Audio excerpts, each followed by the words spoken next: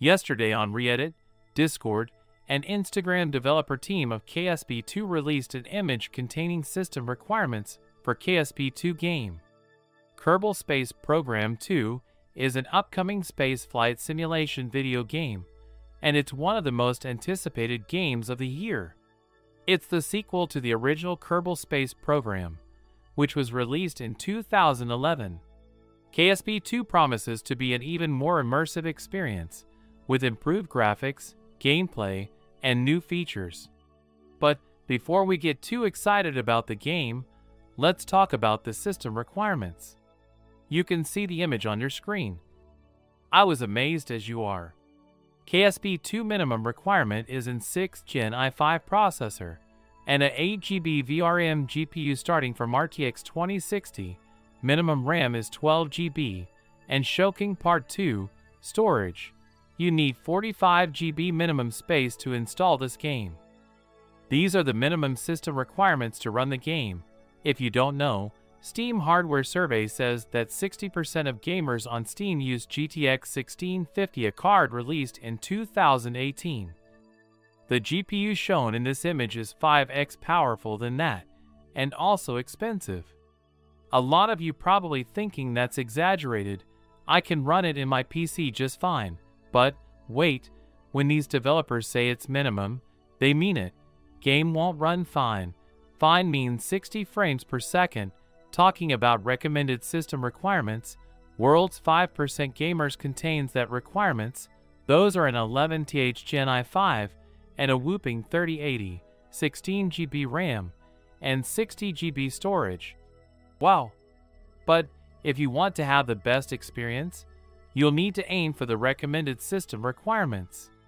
For that, you'll need at least an Intel Core i7-8700K or an AMD Ryzen 7 3700X processor.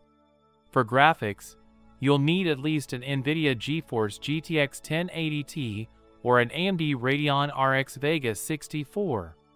You'll also need at least 16GB of RAM and 75GB of available storage space. Again, a 64-bit operating system is required, and Windows 10 is recommended. This is a good thing for the people who expects this game to be the best-looking game they have ever seen, and we all are those people. The reason of this high spaces indicates that the game is heavily GPU-based, and that means only one thing: the game will have amazing graphics. About the storage thing, 60GB storage also indicates that a lot of explorable area, as it's a huge game, and heavy texture files means good graphics. Now, let's talk about what these system requirements mean. If your computer meets the minimum requirements, you'll be able to run Kerbal Space Program 2, but you may experience some performance issues.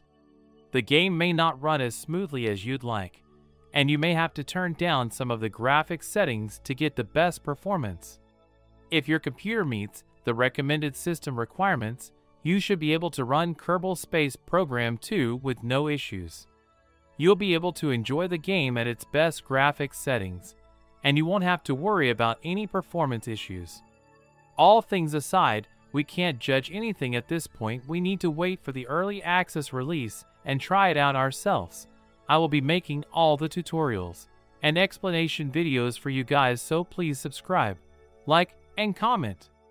In conclusion, Kerbal Space Program 2 is an exciting game, and it's important to make sure your computer meets the system requirements before you buy it. If your computer meets the recommended system requirements, you'll be able to enjoy the game at its best. But if you don't quite meet the recommended requirements, don't worry, you'll still be able to play the game, just not at its full potential. Thank you for watching, and I hope this video has been helpful in understanding the system requirements for Kerbal Space Program 2.